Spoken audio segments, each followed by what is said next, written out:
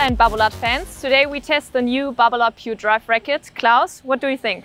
Yeah, I really like this racket. It provides a great control and power, and it's really balanced, you know. It's really very nice. I really can recommend this racket. Yeah, I feel even more power and more explosiveness from the baseline, but I have still a good ball feeling. So if you want to play slice or drop shots, you have a good feeling.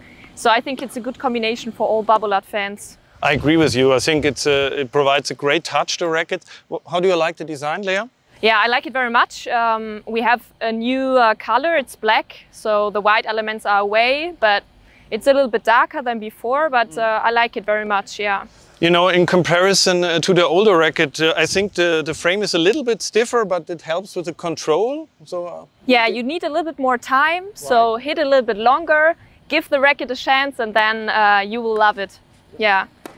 They updated the racket with the new HRT system. So this is why you feel more explosiveness from the baseline, because you have a better energy transfer, so you can play a little bit more explosive from the baseline. I think especially with the topspin you can notice this, in a very aggressive topspin you can play.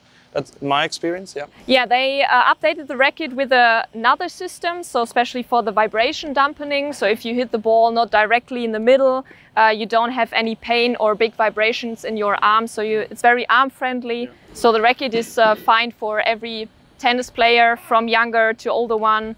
I think it's perfect for all, yeah. I think it's really a good all-rounder racket. We can really recommend it, right? Yeah.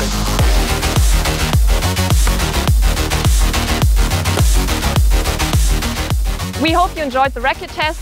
Leave your comments and opinions below the video, and then we hope we see each other next time again.